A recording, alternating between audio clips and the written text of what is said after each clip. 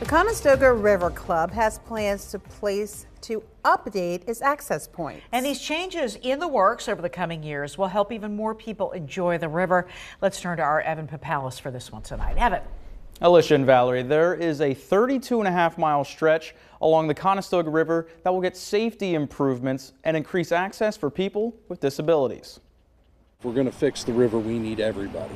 Taking a trip on the Conestoga River can be a good way to enjoy nature and get away from reality for a bit. Once you get on the water and you go with it, you realize that life looks different from the water.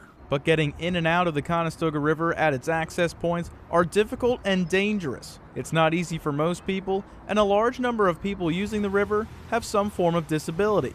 There are currently no ADA-compliant entry points, but that will change. Not all individuals with disabilities have access to a river right in their hometown, literally. So if we can add more to that and make it more accessible for everyone, more people are out getting recreation and not just sitting at home.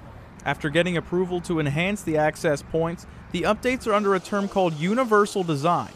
Among other things, it allows the land to stay natural, and its sustainability factor is important to keep the river's legacy intact. Universal design will make everything more appropriate and adaptive to anyone who uses it. This is a major step that the Conestoga River Club has been chasing for several years. But I can make home better.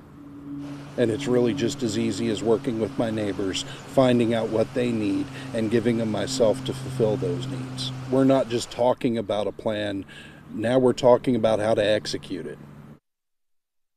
And Todd Roy tells me that the entirety of this plan will most likely take 5 to 10 years to fully complete. He says the river is a great way for veterans with disabilities to find a real way home. In studio, Evan Papalis, ABC 27 News. Beautiful.